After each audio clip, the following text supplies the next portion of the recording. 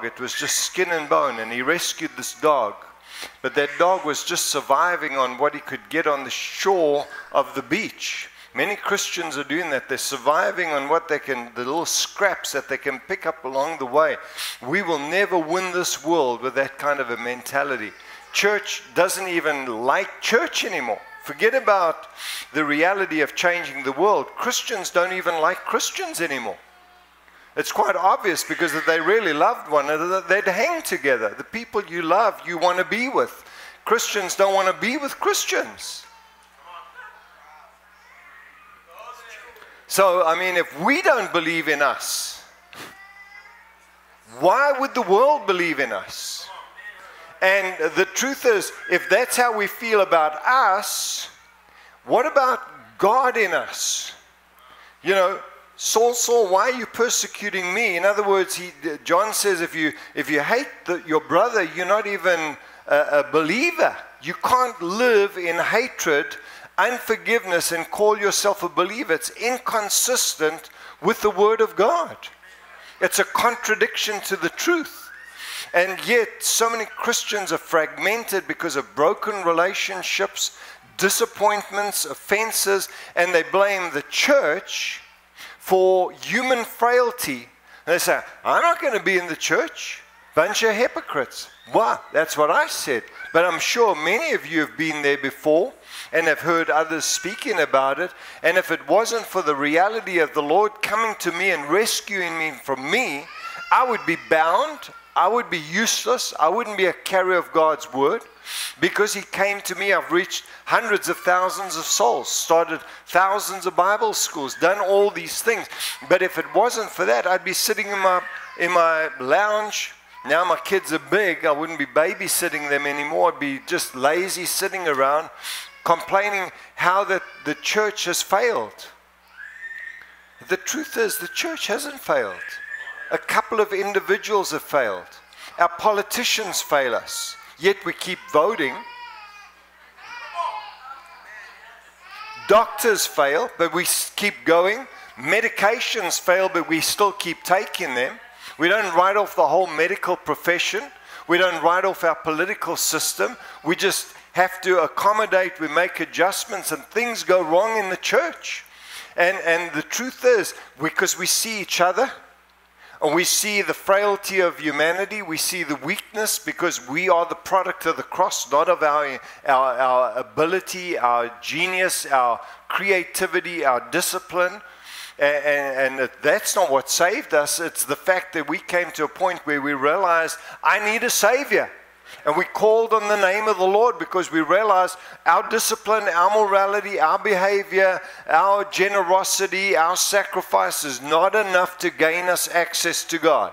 It needs the blood of Jesus through the new and living way. It's the only way that a man can be saved, is to believe in him, to call upon his name, and to turn from their own weakness and their frailty and lay a hold of him. And he hasn't given up on the church. Now, he does address the church. You see that in his message through John on the island of Patmos to the 7 local churches. He had things to say because it's his church. And if he doesn't like the way it's going down, he has every right to come and say, I need some adjustments here. And with those adjustments, he gave some very strong words that if you don't get this right, your lamp is going to be removed from you. You know, it wasn't, you know, somewhere in the message of grace, and I love the message of grace, somewhere in the message of grace we've forgotten to read the words of Jesus. That he did bring some warning, some pretty strong warning. Yet he is the God of grace, he is the God of mercy, but it's not anything goes. This is the state of the church. Get it right. The prophet said to the followers in Jerusalem who were building their paneled houses, and if you look at the word paneled, it means luxurious house. Well, his house was in ruin. He said, consider your ways. Well, Leon's unpublished translation of consider your ways is, get your act together, pal. Get this thing sorted out, because what you are doing is bringing failed systems. You're sowing, you're not reaping. Your purses are not keeping what you earn. The land is famished. The results of your being engrossed in your own thing is affecting your very success. I've given you the land to prosper, and now you're in poverty because you are doing your own thing and you're not engaged in the highest priority, which is your first love, and that is to worship the Lord your God and to serve Him. They were bringing polluted sacrifices, not just in their offering, but their heart was polluted. And they were thinking they could get away with it. And the prophet comes to them and says, get your act together. You wouldn't do it to man. Why are you doing it to God? You wouldn't give your governor a blemished sacrifice. Why are you giving a blemished sacrifice to God? So there is the grace of God, there is the mercy of God, but there's also the warning that comes from God. And I often think if Jesus were to appear to someone today in an encounter with a message for the church, would it all just be, I'm pleased with you, I love you, or would there be some demands for change? I believe there'd be a demand for change. He'd say, I'm not happy with the way people treat my house. That it's become the leftovers. In Leon's, again, modern translation is, you give me the doggy bag instead of the best, the cream of the crop, the first fruits. You give me the leftovers, the dregs, the bottom of the barrel. You need to consider your ways and start to reprioritize your lives and make my house a priority. It's a priority to Him. I will build my church. It's His priority. What's He doing right now? He's building His church. When souls were saved in the early church, the Lord added to the church daily those who have been saved. He didn't just say, I'm adding them into the journals of eternity, into the Lamb's book of life. I'm adding them to the church. Leon's understanding of that, it's very simplistic. When you're saved, you're added to the church because you're a member of His body. You're not just some arm or a leg floating around. You are meant to be connected, drawing the life from the body. It's not just a head and then there's bits of the body floating around. It is connected, interrelated. And then if you take the imagery of the bride, we're not a one-night stand. We're not a date night with Jesus. It's a marriage. We are living stones fitted. Well, living stones fitted means that we are connected to Him, the foundation, and one another. We're not just like living stones thrown in a batch. Like you drive through New England and you see these walls that go back to the early pioneers. They're just stones gathered together to form some kind of a wall. They've fallen over, there's things growing. We're not like just thrown in a big bunch sitting there. It is a building, a temple unto God. It is a holy construction. We are connected and interrelated. And when that living stone is removed, that portion of the wall feels the impact of that removal.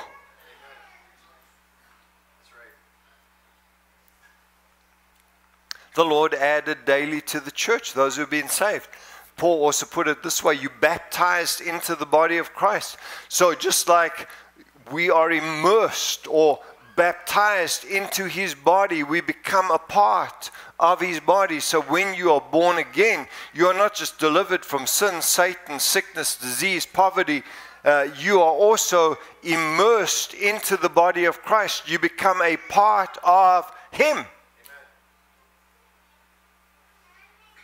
And when you disconnect yourself from the head and from the body, what happens? It dies. It cannot exist on its own.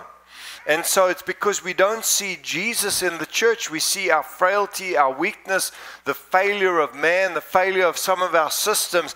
We just throw the whole thing out. You've heard the saying, you throw the baby out with the, not bathwater, bathwater. Bathwater. Have you ever met anyone that's thrown the baby out with the bathwater? I haven't. I have met the person that said you want to eat you want your cake and eat it as well. I have met people that get cake and don't eat it. I believe you to eat what's set before you. Caramel is really nice. Chocolate is very nice. I mean, who doesn't want their cake and eat it? You have to be pretty sick.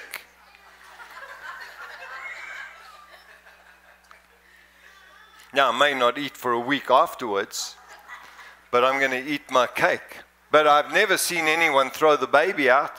Why? Because the baby is precious. The water may be a little polluted because of the body, and there may be some pollution around us, but the body is actually loved by God. So much so that when Saul was doing damage, Jesus came to him and said, why are you persecuting me? He didn't say, why are you persecuting the church, my followers, my people? He said, why are you doing this to me? In other words, when you touch Jesus, when you touch the church, you touch Jesus. It's his body. When you touch the body, you touch him. The head feels it. He is present in the church. The lights came on, but we forget. We know it. Where two or more are gathered, we know it academically, theologically, but we actually, in the process of our activities, we actually lose sight of him in the church. If we did not walk by faith and we walked by sight, it would be quite a scary thing coming into church, seeing angels, seeing Jesus, maybe some demons manifesting as well on the way in, you know. Wouldn't it be scary to see into those dimensions? We are not allowed to see in that realm because we're not living out of our senses, we're living out of our spirit. But because we don't see him doesn't mean he's not here. If we could see him, it would affect the way we sing. It would affect the way we pray. It would affect the way we give. It would certainly affect the way we attend. Because if you could see Jesus and receive from him, it would have to be a real critical thing that would keep you away. I mean, in all reality, if I knew Jesus was here with 100% certainty, I would move from the Sunshine State and I would come and live with these liberals around here and adjust to your high taxes very quickly.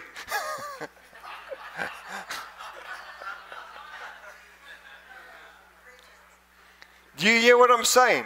I would make every adjustment. In fact, if I lived in Africa, I would sell up everything and I would move to Thailand. I would move right here because I wouldn't want to miss Jesus.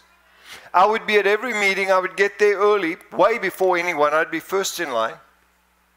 And I'd be the last to leave. They'd have to like drag me out. The ushers wouldn't have to flick the lights because that wouldn't impress me to get out. If Jesus is here and I could see him, I'm going to anchor myself down. I'm going to crawl up to him and lay hold of his robe, his feet. I'm going to be there. Am I right? Because I could see him. Now, because I don't see him doesn't mean that I don't believe he's here. I am preaching he's here. I was in America a few months, and there was this appearance of this image of the Virgin Mary on the bank window, and it happened in Clearwater, St. Pete, and you can Google it. It was quite a phenomenon. You couldn't get within miles of that bank window. There was traffic jams. They actually had to put a mobile police station on the corner just to keep control. I eventually made my way there, and we were in real revival at that stage, but I was watching this thing because the local news had it every day.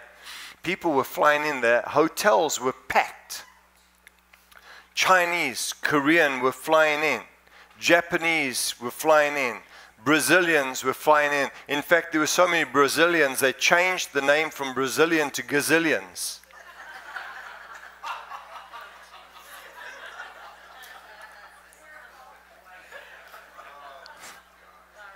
So many. And they were easily recognizable by their little flags. They were walking down the flags, and hundreds of Brazilians following them, running to the window. And there they would come, bringing flowers, bringing offerings, bringing handfuls of money, and putting it in front of a bank window. There was no priest, there were no nuns, there was no one collecting. People were just throwing their wheelchairs, canes, people coming with some hope to see this apparition, that Mary would somehow leap out of that window and touch their lives, only to find that it was the toxins in the water that they were splashing against this window, creating a chemical reaction that kind of looked more like, if I have to be brutally honest, it looked more like Mother Teresa than Mary. Personally, when I saw Mary, she didn't look anything like that. In the little Sunday school books, she looked totally different.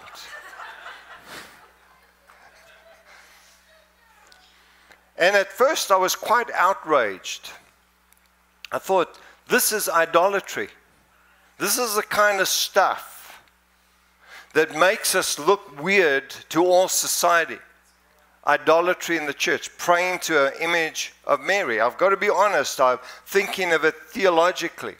And I'm criticizing this prayer and this faith towards an image on a bank window. Because even the Bible says if an angel appears to you, Satan appears to you masquerading like an angel of light, you can have things appear that could look like God but can actually be a demon.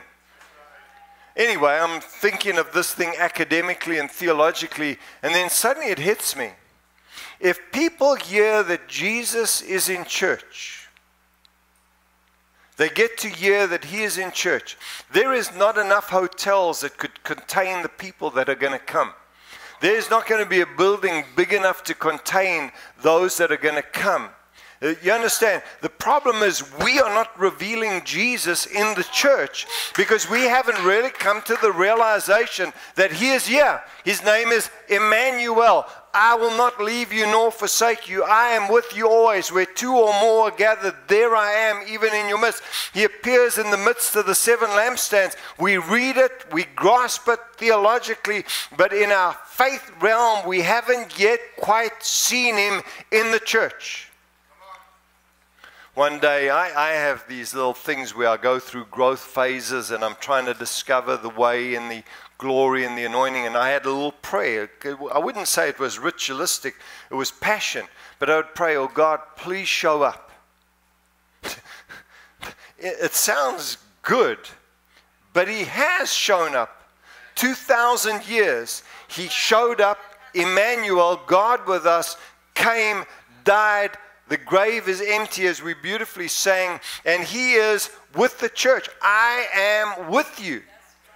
He is the head of the body. He is the foundation upon which we are built. He is the bridegroom. He is the leader of the armies of heaven. He is all these things to us. He is the king of the kingdom. He is with us, but we know it theologically, but not in reality. God, please show up. And then he said I said, God, would you please show up and move in power? He said, as people will draw near to me, I will draw near to them. The measure that they use is the measure that will be used back to them. And then he began to speak to me very straight. It was a very, very straight conversation that the Lord had with me. One of the clearest, that it was like almost like a conversation. He said, Leon, the problem is that they don't realize that I'm in the church. Because if they knew it, they would show up. You asking me to show up, but I'm saying you need to get them to show up. I am here. That happened 25 years ago in Chicago. I'm having this conversation with the Lord. He said, if they will draw near to me, I will draw near to them. If they will seek me, they will find me. If they press through the barriers that exist, they're going to access my glory, my power. But we haven't seen him yet. People attend out of tradition, out of religion, out of obligation, out of guilt. They don't come seeking the Lord. They come just the way they've come for 20 years. Genuinely born again. But it's a meeting. We sit in our rows, we sing our songs, we do our offering, we do our prayers, we listen to the teaching, but we're not seeing Jesus in it. We're not coming with an expectation for Him. We just come out of it's the right thing. We're faithful, we're loyal, we're committed, but there isn't that anticipation. Think the greatest meetings you've ever been in, think about it, have been pregnant with the atmosphere of miracles. God was no more manifested then than He's in any meeting. It's just we accessed what was there with our faith, with our anticipation. He's not closer any time people think, well, there was a day when God moved. God's always moving in the midst of the atmosphere of faith. There isn't a day of miracles. There's a God of miracles. We think, well, we're in a season of revival. No, the windows of heaven are open from the resurrection. It has never been a heaven that is closed to the saints of God. You have equal access, uninterrupted access to Jesus, to the Father, to the Holy Spirit.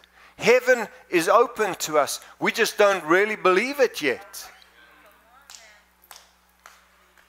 How do I know? Because people just don't attend. If they saw Jesus, and that's where I wanted to start before I got distracted by myself. Mark chapter 2. And again he entered Capernaum after some days, and it was heard that he was in the house. Immediately many gathered together so that there was no longer room to receive them, not even near the door. And he preached the word to them. And they came to him bringing a paralytic who was carried by 4 men. And when they could not come near him because of the crowd, they uncovered the roof where he was. So when they had broken through, they let down the bed on which the paralytic was lying. They were so desperate to get to Jesus that they broke open the roof.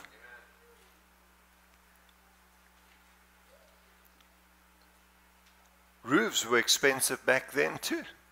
You build a house or build a church, one of the greatest costs, probably about a third of the building will be the roof. And they broke open the roof. I'm sure that they offered to pay for it. But they wanted to get their friend healed. They were that desperate because Jesus was in the house. They heard he was in the house. We've heard it, but we've heard it the audio. We haven't heard it with the ear of revelation that would affect the way we attend, the way we pray, the way we give, the way we take the word, the way we lay hold of His presence. You know, in the old days we used to sing a song, reach out and touch the Lord, He's passing by. You know, just like the woman would lay hold of the edge of His garment. He is in the house. He is in the house. My ministry has had a couple of highlight meetings, not loads, but maybe 50 or so, where the tangibility of God, not just the academic, the theological. I've had, you know, the difference between a miracle and a sign. A sign is when God shows or manifests Himself in such a way that there's no doubt. I was in a meeting in a place called Cahokia, where the white ceiling went blood red. There was no way anyone could do it. It was white and it went blood red in the meeting. And then smoke began to billow through the ceiling. So much so that people ran out the building screaming, it's on fire, it's on fire. When they got outside, the building was encased in a dome of light. And within the light was laser flashes of lightning. People had called the fire brigade, what you call fire department. They were on their way over. People were freaking out. And I was in the meeting. I stayed in the building trying to get the people to stay. And angels appeared right around the building. Not only I saw it, many that were in the building saw it. Angels. The whole building was surrounded by angels. people were freaking out, screaming, crying, falling, worshiping, because they could see that God just pulled the curtain back and allowed us to see what it's like with Jesus in the house. Well, of course, people came from everywhere as they heard what had happened. And I said to the pastor, don't you dare market this. Don't you advertise this, because people will be disappointed. God's not doing this every Sunday. This is a sign, just a glimpse that God allowed us to see. And there were many of my friends were in that meeting. Scott, you will know, like Bob and Pam Armstrong. You will know Tony and Fran Faith. They were in there. Tony's Fran's mom came into that meeting. She was such a dear, I think she was a Catholic lady. She came in and she was all dressed with a hat and gloves and living like in 1957. Came in like that, and she...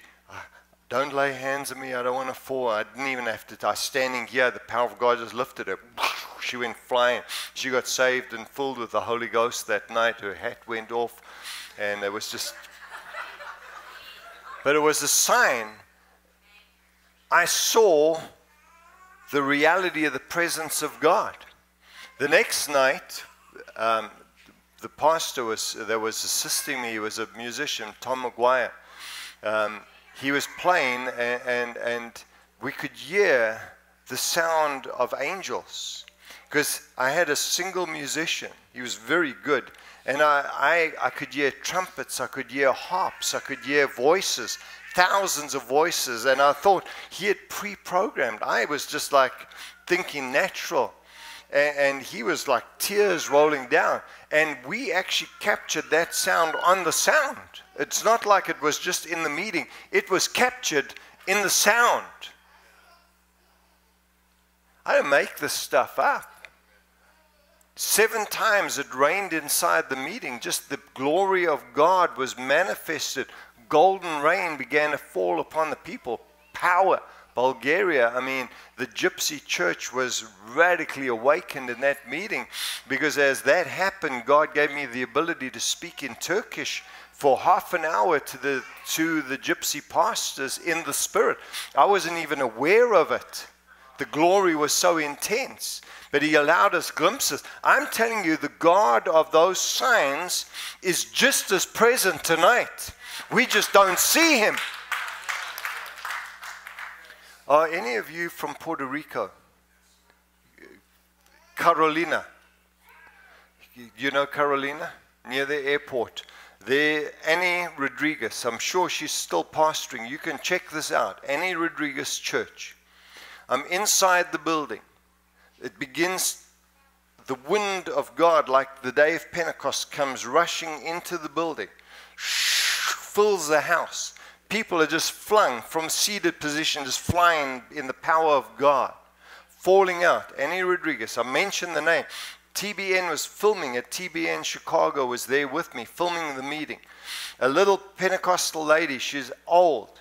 She comes, she's drenched. She said when the wind came in, a cloud appeared above her and it began to rain on her. She took her shoes off. She's speaking in Spanish. Of course, I can café con leche, uno, dos, tres. Buenos días, buenas noches, buenas tardes, and Dios le bendiga. I can do that, but she's speaking so fast, I can't even pick up what she's saying. Pouring water out, dripping down. She said when the wind blew in, a cloud appeared, it rained on her. And she had been brought up in Azusa Street. Her parents were Azusa Street Christians. And she had been in those early meetings. She said that's the first time since Azusa Street that she has experienced God like she did when she was a little child. The Spirit of God hit me. I went out under the power. I was gone for maybe 10, 15 minutes where God began to minister to me. So what you've seen in your ministry is a trickle compared to what I want to do. It's a trickle compared to what I want to do. He said, I'll let you see the rain on her as a sign. This is a sign. There's been a sprinkling. There is a deluge coming upon my church. And that was the first of the 7 times that it rained inside the building. And it was a sign that he's in the house. And what he did then, he is doing any time there is faith and hunger, but we just can't see him. We're not pressing into the glory for his tangibility. Academically we know it. Theologically we know it. Some people are really desperate. They're seeking him in the house.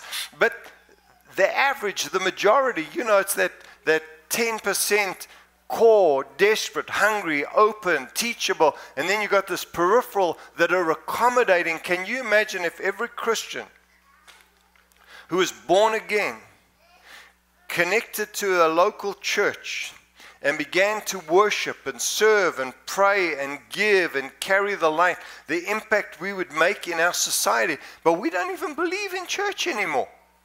It's kind of a place we go to rather than a people that we are. So we have to have the shift. Like this morning when I spoke, there came a download, a shift, an awakening, a reality of God in the house. We've got to get that reality again. And then when we hear it and know it and carry it, then the word will get into the community and everyone will want what we've got. There's no doubt in my mind. I've seen it in Clearwater as thousands of people flew in from all over the world, drove from all over the world to get to an image of Mother Mary on a bank window. I stood there with my mouth hanging open as people brought handfuls of $100 bills and just placed it on the wall, just on a little shelf wall, bringing their offerings, bouquets and flowers and gifts. People there in wheelchairs praying, crutches praying to an image. And I'm thinking, my God, this is so wrong and yet so right, because I see how desperate people are for a holy visitation of God's tangible presence in this nation. They'll come from everywhere.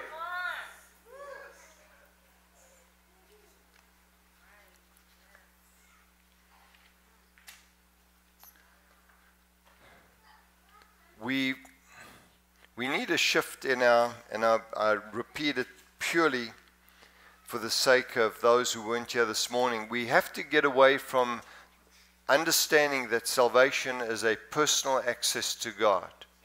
It is a personal access to God. It's a corporate access to God. It's not one or the other. They coexist, equal in priority and importance.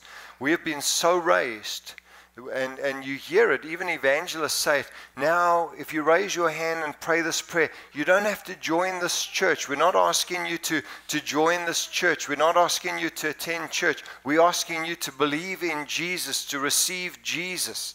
So we're already brainwashing the new converts that church is not important. We're already suggesting to them. I was with a radio evangelist, and I'd just given this talk, and he said, now, Leon, would you please just throw out the net and give an altar call for those who want to get their lives saved? And I gave an altar call and said, please pray this prayer with me. Believe in your heart that God has raised him from the dead. Confess with your mouth that Jesus is the Lord. You'll be saved. Based on that, if you've called upon his name, I want to tell you now that you're saved. And he immediately came on the air and said, now that you've prayed that prayer, now remember, you don't have to attend church. This is a personal access to God. And I'm ready to just like slap him on the side of the head and say, why are you suggesting that church is not important? And now I'm going to really get brutal. I hope I don't tread on your toes. I don't know what you've preached, but just bear with me for a few minutes to allow my simplicity to be heard. Go with me in your Bibles, please, to... I'm going to really jump here, but I just feel a shift coming right now. How many of you are getting ready to receive from God? There's going to come a shift in your thinking.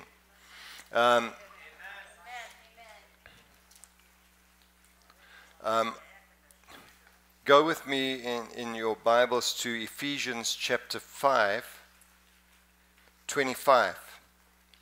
This has been taught over the years in every marriage conference that I've ever attended, and all the ones that I never attended. I'm quite sure that this would have been used as the foundation scripture for that. Ephesians 5:25. Husbands, love your wives, just as Christ also loved the church and gave himself for its sacrificial love. Verse 29, for no one ever hated his own flesh, but nourishes it and cherishes it. We know that as Americans, we love and cherish our bodies. We feed them 3 times a day. And bottles of water, making sure we're well hydrated. So we know how to nourish our body, cherish our body. Just as the Lord does the church. So the Lord nourishes and cherishes the church. I want you to get this. He's making a shift. He's using this as an analogy to show love, commitment, sacrifice, care. He's actually not talking about marriage. He's talking about Christ and the church. We have just understood this about marriage. And he goes on, for we are members of his body. We are members of his body. Members are connected, attached, belong. We are members of his body. We go on. And of his flesh and of his bones. For this reason a man shall leave his father and mother and be joined to his wife, and the two shall become one flesh. We use this in our marriage. Now you leave your mother, and especially your mother-in-law. She's a witch. Leave her. She'll destroy your home.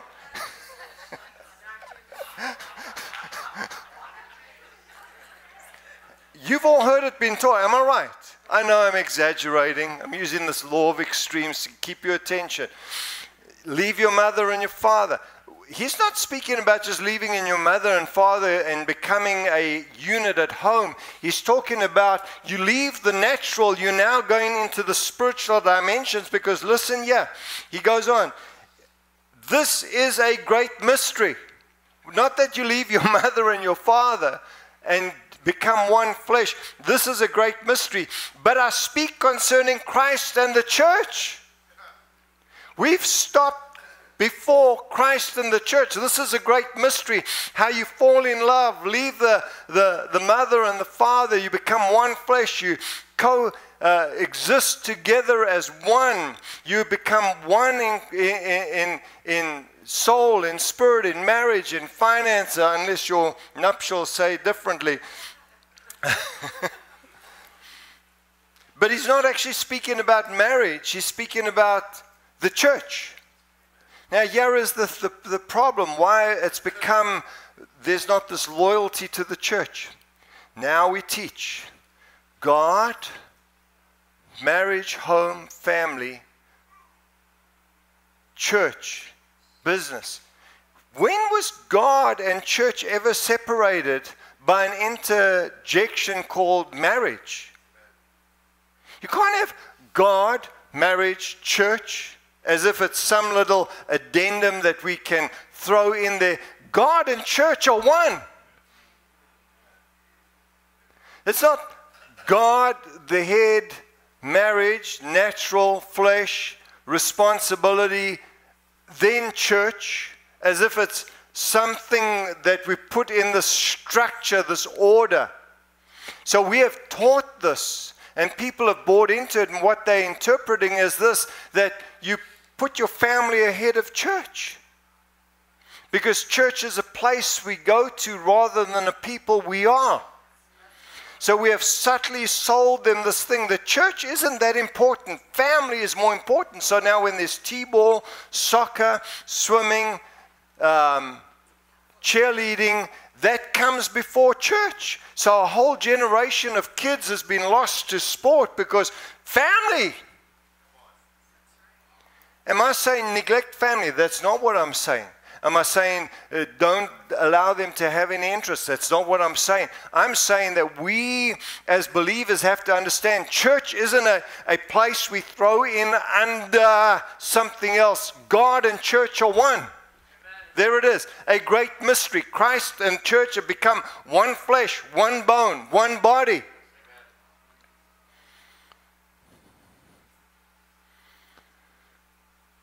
Then comes business, hobbies, interests. And later on, you'll find that people actually shift church down, shift church down, shift church down, and these things slot up in priority. And then the church gets the leftovers with the busyness of life. Starts to take over because it hasn't been shown as a priority, this great mystery of being one with Him. You know, you guys have been really saved by my lack of technology because I forgot to hit start. I'm going to start preaching now.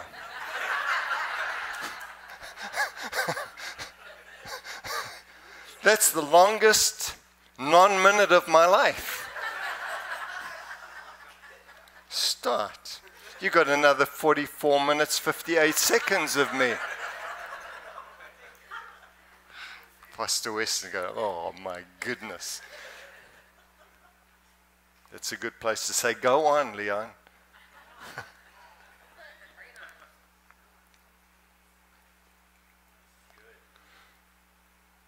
If we can get a revelation, you've all heard this, he who has an ear, let him hear what the Spirit says to the church. Notice that revelation just isn't for an individual, it's actually for the church. We need a revelation to hear what God says to the church about the church. Because I've done the math. Faith comes by hearing.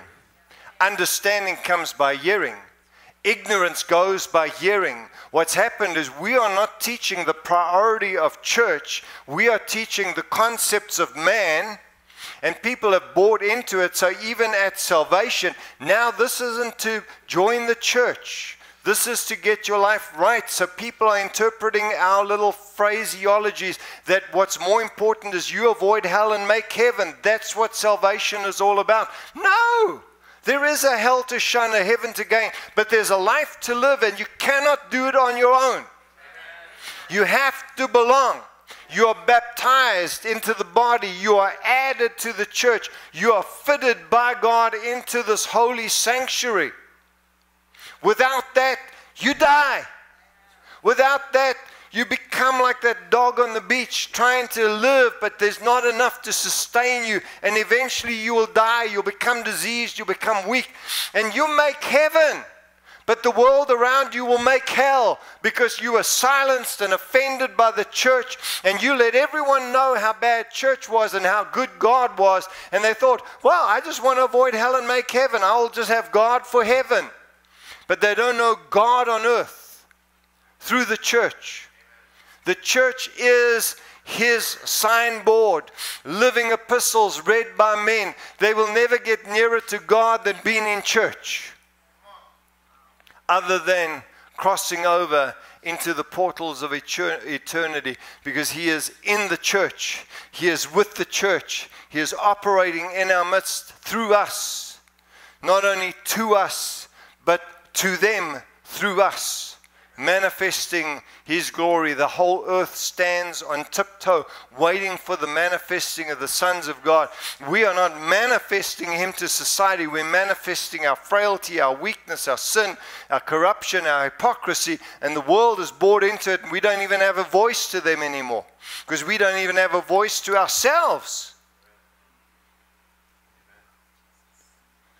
A huge percentage of Christians have no capacity for the things of God because they've bought into the lie. The church is not important. They're not growing. They're not maturing. Their ministries are not being shaped and forged. You notice Jesus said, go into all the world and make disciples. He didn't say go make casual adherents. Go make disciples. Do you know what the word disciple means? Convinced learner. Not just a learner. It's a convinced learner. It's someone that is bought in and has forsaken everything to follow that teacher, which is Jesus. Everything is placed on the altar of sacrifice because they have bought in. Isn't that go make casual church attendees? Go and make committed, convinced disciples. I sound mean, but we don't make disciples. We make church adherence. I would like to say we make church members, but most churches don't even believe in membership anymore because they're scared to teach a commitment because it's offensive. But you can't work for Walmart without buying into their policy manual, into their culture, and going through an orientation and signing off that you will do business their way. You can't even take your kids to play soccer. What do you call it here? Soccer. Football. They can't even join the football without a medical release, a signed agreement about that thick that you don't even read the fine print. You just sign away. I sell my kids into slavery to Satan, into the sport for the rest of their days, and even when they're old, I'll release them from all parental authority. It's like, who's ever read the agree button when you get those upgrades for your computer and you just buy into a website or some app? You just hit agree. No time to read it. You just want what it's got. And you sign away their lives to that sport. I'm just kidding. They can't play for that team, even if they're highly gifted and called, unless they buy into that agreement. And then we have people attend church with no commitment, no agreement, because we're afraid to offend them. So we just again weaken any voice of authority from heaven, the standards of the Word of God. Anything and everything goes. You just come in on your own terms and conditions. And I'm thinking, that's why the church is weak, because we have not shared the conditions. They just all want the benefits, the privileges, but not the conditions, the responsibilities. We don't even want to use that word, that you would have some kind of a responsibility. Somehow we seem to be taking over. Listen, God wants to possess you. For Him to possess you, He's got to dispossess the flesh, the demonic, the world. He says friendship with the world is enmity with God. In other words, you can't love God and the world. When you love the world system and the world's operations, it's a conflict to this salvation. The last days, people will be lovers of self, lovers of pleasure, unloving, have a form of godliness, deny the power thereof. That's the generation of the disconnected, fragmented believers who are more into themselves than into the things of God. Yet, if you speak to them, Shandai, Shandai, Shandai, they're not spirit-filled. They just speak in other tongues. They're spirit-filled 15 years ago, 20 years ago. They've leaked out a long time ago. What you're hearing is their experience, not the fullness of God. If you get full of God, you want the things of God. When you're full of God, do not be drunk with wine. When you are full of wine, that wine takes effect in your body. You start to do things that you wouldn't normally do, say things that you may not say. You understand? You'll behave differently. Why? Because the influence is taking over. It's like the man that was stopped by the police and he was under the influence of alcohol. He said, I'm not under the affluence of alcohol.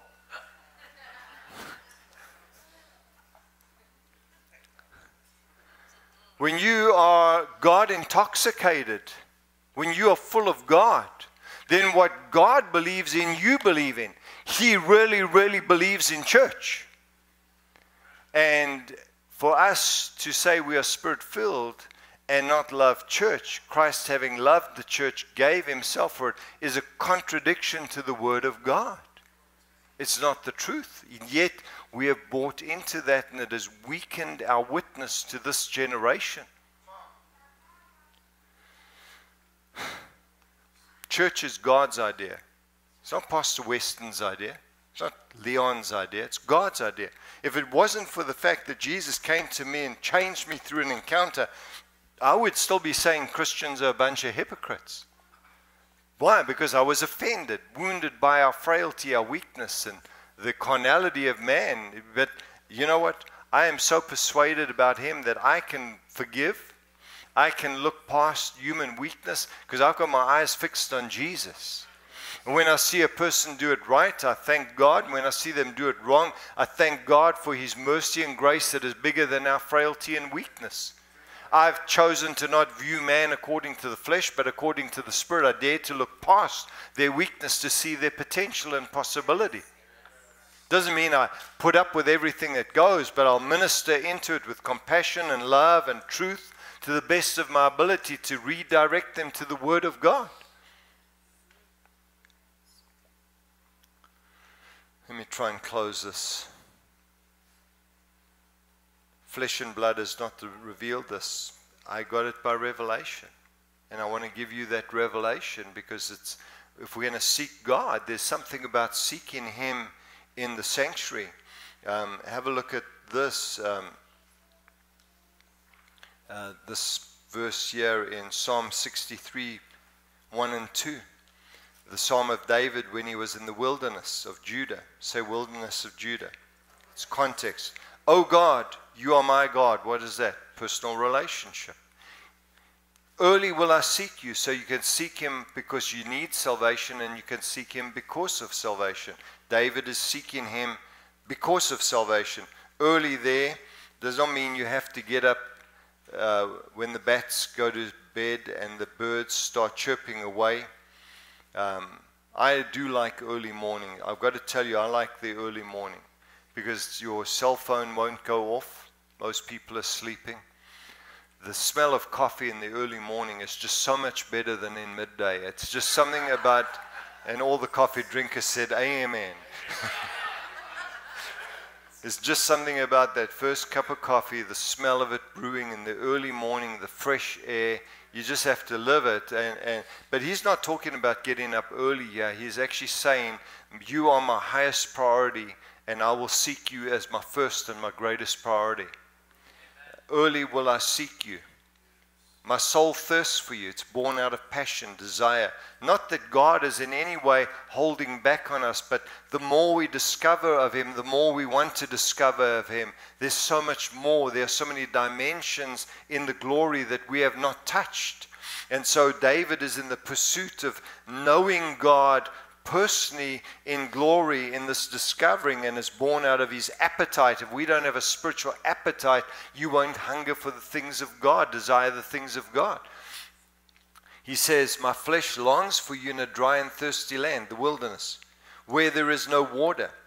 So I have looked for you in the sanctuary to see your power and His glory. He loses consciousness of the wilderness and of the natural, and he uses that as an analogy to describe his desperate spirit in his pursuit for God in the sanctuary.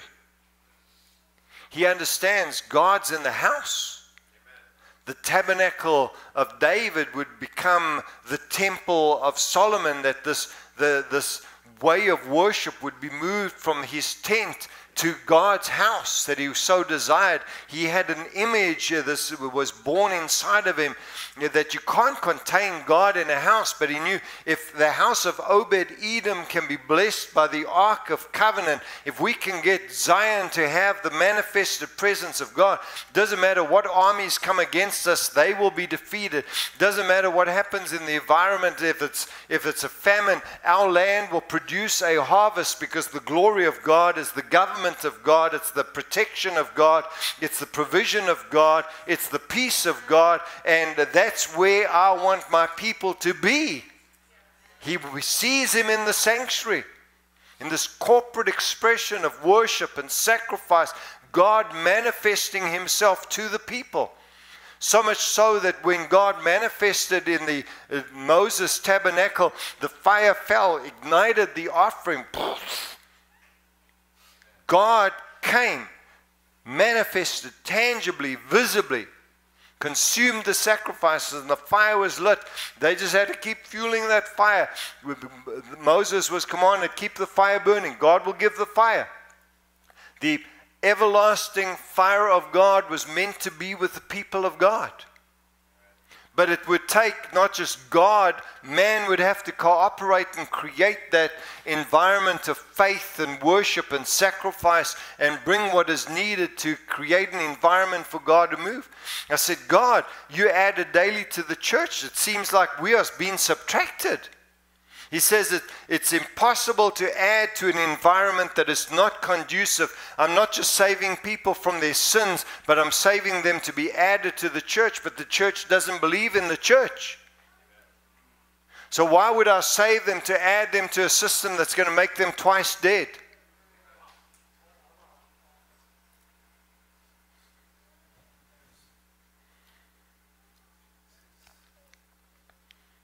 In his sanctuary is his power and glory. Psalm 27:4. And I know this is Old Testament. Bear with me. I know I'm reading Old Testament. I want to show you the heart. One thing. What's one thing? Priority. I have desired of the Lord. That will I seek. We're talking about I seek. That will I seek. You will always seek after what is the priority of your heart. That I may dwell in the house of the Lord all the days of my life. He understood the importance of temple worship. He understood, you are my God. I have access to you. Watching the sheep, playing my harp, killing the lion and the bear, you with me. That's one dimension. Personal. You are my God. But I want to know you in glory and power in the sanctuary. Corporate. To behold the beauty of the Lord and to inquire in his temple. You see this in the sons of Korah as well. In Psalm 84, verses 1, and I'm not going to read all the way to 8, but how lovely is your tabernacle, O Lord of hosts. My soul longs, yes, even faints for the courts of the Lord. My heart and my flesh cry out for the living God. Understanding corporate presence. When the glory came in, the priests could not minister. It was so intense, so powerful, they could not minister. The tabernacle, the glory came in. The temple, the glory came in. The church, the glory came in. Day of Pentecost, the mighty rushing wind, tongues of fire. Presence fell. They were all filled with the Spirit. Every temple is dedicated in an encounter of glory. Later on he goes on, each one appears before God in Zion. They weren't just going to Zion academically and theologically. They were to come bring in their offerings with their hand to worship God. Each one means everyone must get to Zion to worship. Even those that lived outside of the region had to travel to get to Zion to worship. I don't care the distance, God was saying. I know it's going to be hot. I know it's going to be a long distance. I know there are thieves on the road. I know that circumstances are always going to be trying to distract you. Make the changes and get to Zion. Amen. We teach, no, don't worry about it. Stay at home. It's okay. I know my voice sounds weird there.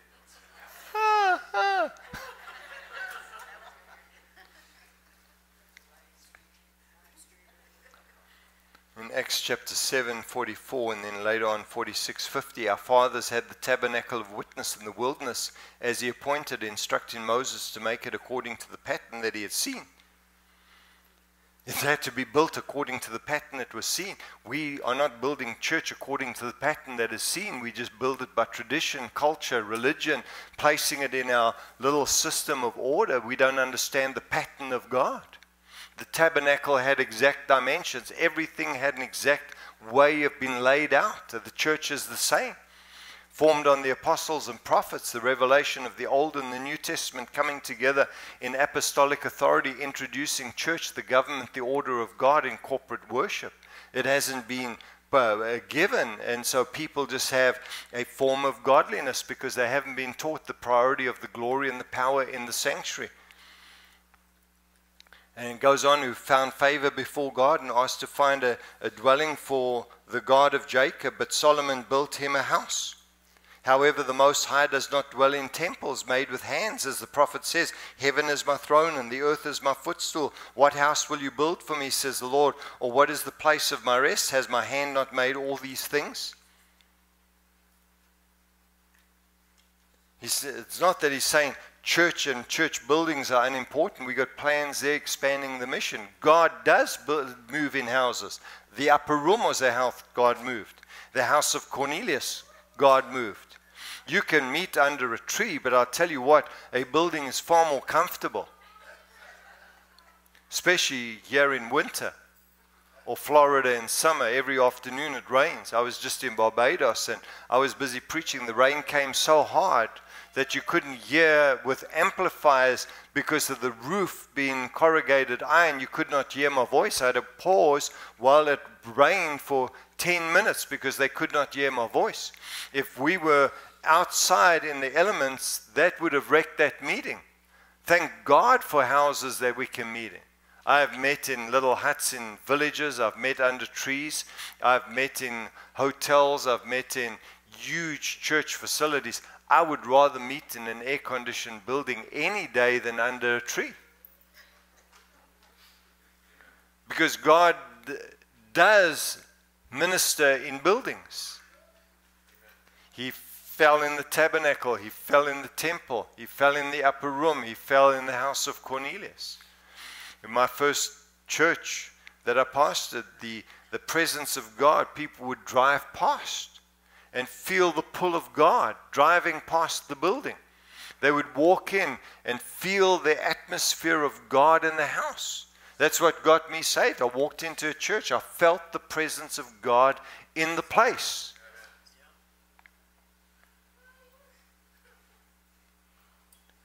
First Chronicles 29, furthermore King David said to all the assembly, my son Solomon, whom alone God has chosen, is young and inexperienced, and the work is great, and the work is great, and the work is great, because the temple is not for man, but for the Lord God. Church is not for the comfort of man. We do everything for the comfort of man. Church is for the glory of God, that we may see his power and glory. It's to create the atmosphere. For in the Old Testament, God is enthroned in the praises of his people. Now in the New Testament, God is enthroned in the people of his praises. God visited them. God dwells with us. There's a huge difference. In David's heart, the temple is not for man, but for the Lord God. Now for the house of my God, I have prepared with all my might. You never go to the things of God casually, second-rate, leftovers. It demands all your might. Because I have set my affection on the house of my God. Love is what pulls us to the house of God, not legalism. The early church met daily, not legalistic, but because of faith, because of desire. There was not a day they did not want to pray, fellowship, worship, give offerings and care for one another and sit at the apostles' feet and learn about Jesus. Not because it was commanded, it was because love drew them. The problem is the church doesn't love church anymore. They say we love God, but you can't love God and hate church. We love God, but we hate church. That's not consistent. God and church are one. So David was passionate about the temple. Jesus was passionate about the house of God. Why were you searching for me? He said to his parents. Didn't you know that I'd be in my Father's house? He had a passion for the house of God. Later on, when he drove out the money changers, they remembered, zeal for your house has eaten me up. Zeal. Another way of saying that, passion for God's house will consume me, from the New Living Translation. Jesus was passionate about the church of God. In fact, so passionate, Christ, having loved the church, gave himself for it. He didn't just die so that we could avoid hell. He died for a glorious church, for whom he will return. He's not just returning for us, he's returning for the glorious church, without spot and without wrinkle. In 1 Corinthians 3:16 and 17, you should know that you yourselves are God's temple, God's house. He's not speaking as individuals. This is your temple. It is. It's not just an individual. He's speaking to the people. Should know that you yourselves are God's temple. God's Spirit lives in you. If any person destroys God's temple, then God will destroy that person. Why? Because God's temple was holy. You yourselves are God's holy temple. So individually we are his temple, but also corporately we are his temple. Ephesians chapter 2 verses 19 and 22. So now you non-Jews are not visitors or strangers. Now you are citizens together with God's holy people. You belong to God's family. You belong to God's family. You believers are like a building that God owns. We are like a building that God owns. I'm reading from the English Revised Version. That just puts it very nicely. That building was built on the foundations that the apostles and prophets prepared. Christ himself is the most important stone in that building. The whole building is joined together in Christ, and Christ makes it grow and become a holy temple in the Lord, becomes a holy temple in the Lord. We are a holy temple in the Lord. There was a construction of David. There was a construction of different builders, Hezekiah and Ezra and Nehemiah, as they all constructed Jerusalem and the temple, Solomon and Moses. There was constructions, but yeah, God is the one constructing this. It's a temple constructed by God for God. That we may in that place grow and become a holy temple in the Lord, and in Christ we dwell together, as he's talking about corporate. Both the Gentiles and the Jews, you are being made into a place where God lives through the Spirit. So we're not just a people, we are a place where God lives. Or as it says in 1 Peter chapter 2, verses 4 and 5, coming to him as to a living stone, rejected indeed by men, but chosen by God and precious. You also as living stones are being built up a spiritual house. But we're not just a spiritual house, you're also a holy priesthood. He's using these analogies. One dimension, we're his house, the other, we're his priesthood. To offer up spiritual sacrifices acceptable to God through Christ Jesus. That's not personal, that's corporate. So in the house, there is we are the house, and we are the priest, and we are offering up spiritual sacrifices. This is our corporate gathering.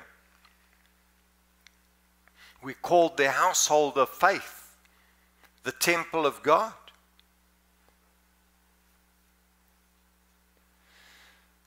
I'll close with this. Why do people leave church?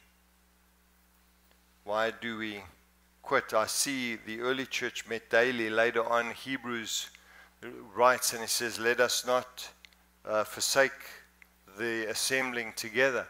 So somewhere between Acts and Hebrews, they started dropping off, just like our generation.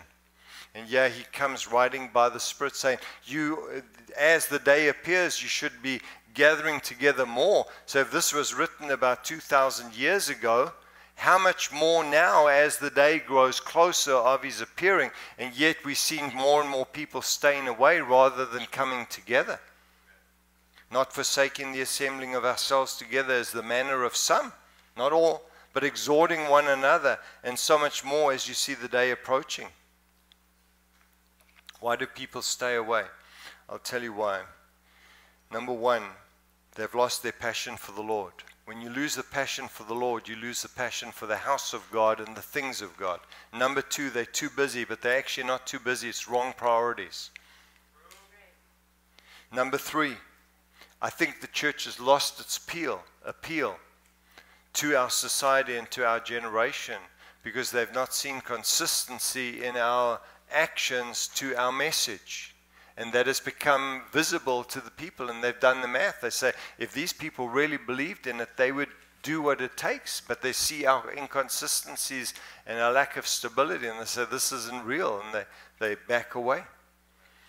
I think also if the meetings become weird, if we do things that are outside of the realms of God's word, they become distasteful to those especially who want the deeper things and the pure things of God's word. And so we have to be careful that we retain God's order. There's a right way to do things, not to impress man, but to win the heart and presence of God. And that doesn't mean quenching something, but not everything goes in the household of God. And we need to be careful that our practices are not things that we're just bringing in because we have issues in our lives and we need to somehow be seen and have this visibility. We have to have a sensitivity that we don't become weird,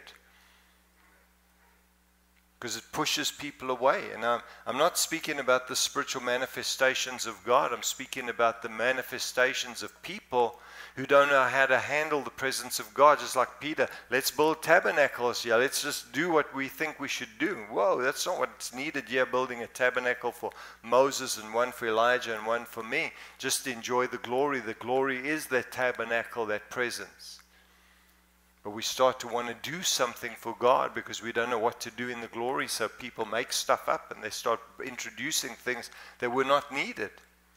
because they bring shadows and types and try to bring it into the manifested glory. We don't need shadows and types.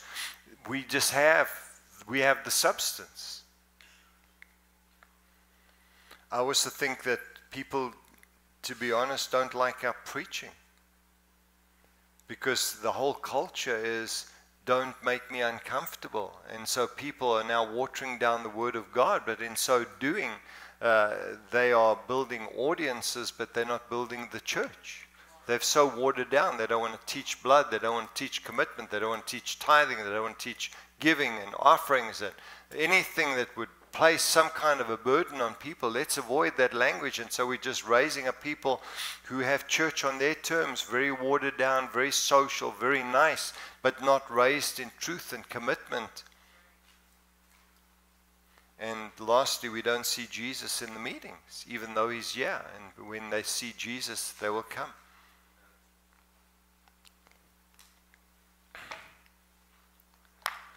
Tomorrow night I'm going to share a continuation. I seek not my own. I seek not my own. I'm going to share the difference between selflessness and selfishness. Selflessness is the Christ-centered life. And if we become like we have prayed, let me decrease that he might increase. Let me become nothing that he might become everything. If we would truly lay down our lives for something bigger than ourselves, and we begin to seek not our own, but to seek him and his, the church, I'm telling you, will have the manifestations of God's power. He's not holding out on us. He's just looking for vessels that he can flow through, that he can trust. And then on Tuesday night, I want to deal with I follow, I seek, I follow. The difference between seeking and following, what it means to be a true follower of Jesus. It's been wonderful to be with you tonight. Would you stand with me? Let us pray, and I'm going to hand over to Pastor Weston. Then I'll pray for anyone that wants prayer afterwards. It's been so good to be with you tonight. I've got to tell you, I didn't feel any like resistance or barriers. Even if I did feel it, I just barged through it anyway. But I didn't. I just felt hungry hearts pulling the word, pulling the word, pulling the word. And I want to commend you for that. There's great hunger in your hearts. You hear out of hunger, out of love for him. And I could feel it. I could feel it and sense it in the atmosphere. I trust that we can get this word out to the disconnected Christians. Wouldn't it be great if the disconnected Christians could hear this message and maybe change their heart and mind about church in the revelation of the goodness of God in the house?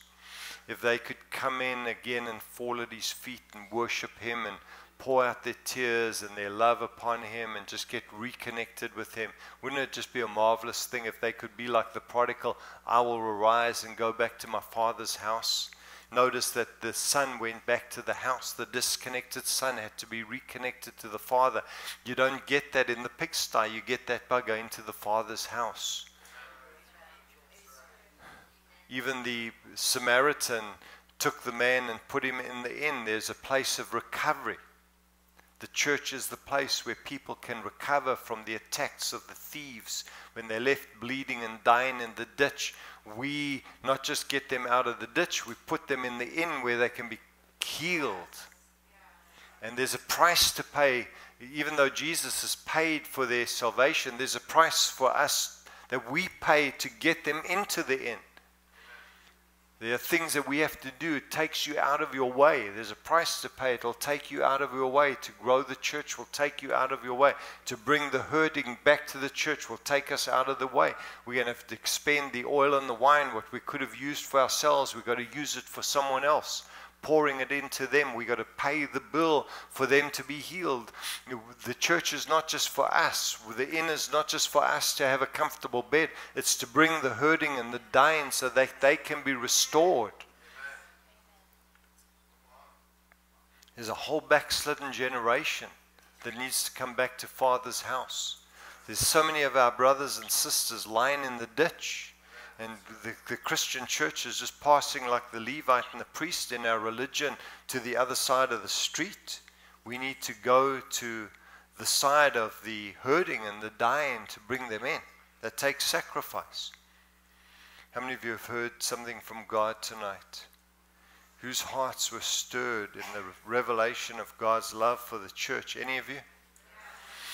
What are you going to do about it? Well, yeah, you're going to act on it. You're going to pray about it. You're going to, when I say pray about it, what it means is, Lord, let this word become tangible. Redirecting my steps and my ways, my attitude concerning your house. Some things you can lay hands and impart. Some things you got to stir up and meditate on and embrace. I think this is a word that demands not my hands laid upon you, but a embracing of it. How many of you heard God through these lips of clay? I heard God through me. I heard his passion for his house through me. I know Leon and I know God in Leon. I didn't just hear Leon, I heard God in Leon tonight. How many of you heard God through these lips of clay? Then the Bible says, receive the engrafted word that is able to save. Even though you're saved from your sins, this will save you unto the church. Because if you believe it, then here's the first fruits of a new generation that loves church. Doesn't just love God, but loves church, loves one another. The new commandment is not just to love God, it's to actually love one another. And that means when you love someone, you want to be with them. Do you remember when you first fell in love? You didn't want to stay away. You'd stay awake till like 3 o'clock in the morning. Oh, I just love you so much. I've got to say goodnight. I've got to go. No, don't go. Just another hour. I've got work tomorrow. It's okay. Love will keep us alive. Love will sustain us.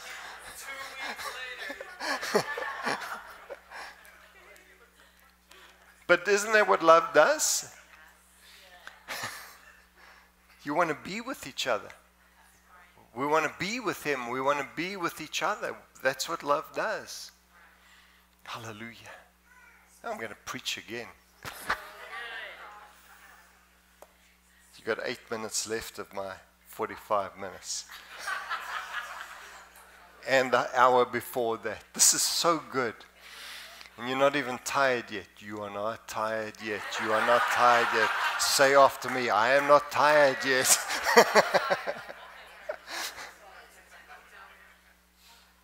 Put your hands in your heart.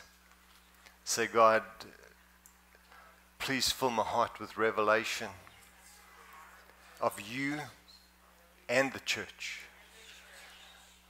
I want to see you in the church. I want to see you in each other. I want to see you in me, and I want to see you in the church. Personal access, corporate access.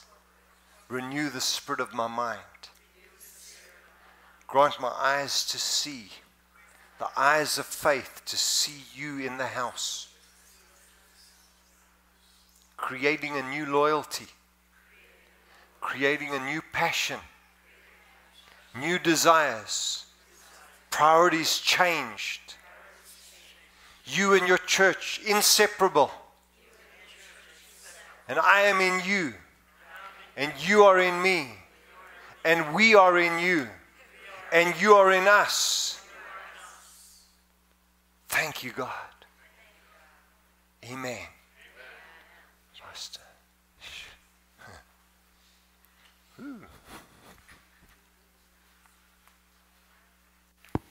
All right.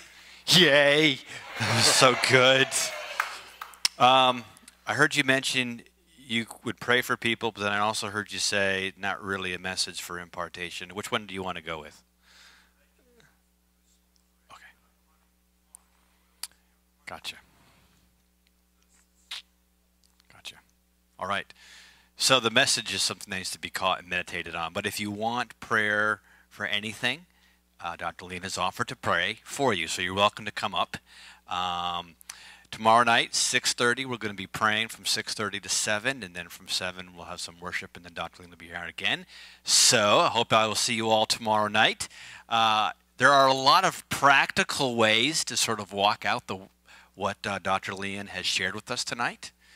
And one of the ones is invite somebody or encourage somebody to come to church. So I'm just going to give you all an assignment. So think about at least one other person who is not here tonight. Could be from River or outside.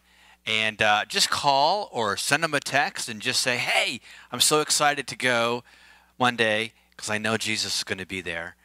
Would you come with me? Who's willing to do that? All right. Awesome. Okay, well, thank you for coming tonight, and God bless you all. And again, if you'd like to come up, if we can pray for you for anything, come on up, and we would love to pray for you. God bless you. You're dismissed.